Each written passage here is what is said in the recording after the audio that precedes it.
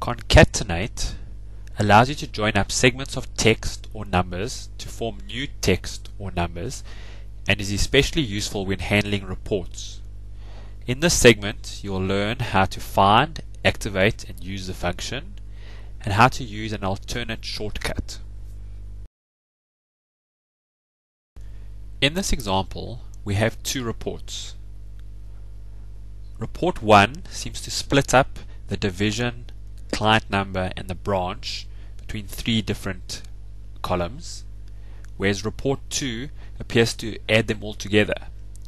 What we need for comparison purposes to make it easier to compare these two reports is a column that combines all these columns. We can use the concatenate function to achieve this. Click in the cell where you want the formula to appear, click on the function wizard, find the text segment and click on concatenate and say OK. What it is asking for is now the different segments that are going to make up this new cell. As you can see here, we need the division first, so we'll click in division. Text 2, we seem to require a dash, so we can type a dash in there. 3 appears to be the client number, so we can refer to that cell there. Again, we require another dash, so text 4 is a dash.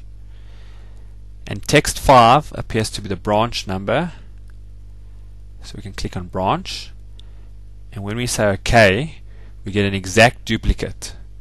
And if we copy and paste this down, it is now significantly easier to compare these two reports.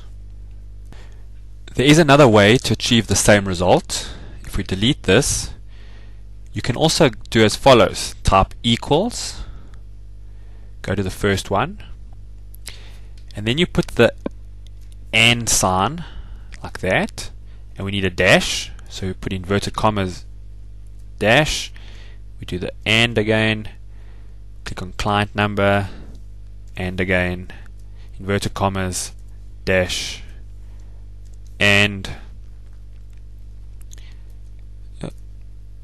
branch number, and when we push enter we get the exact same cell which we can now copy down.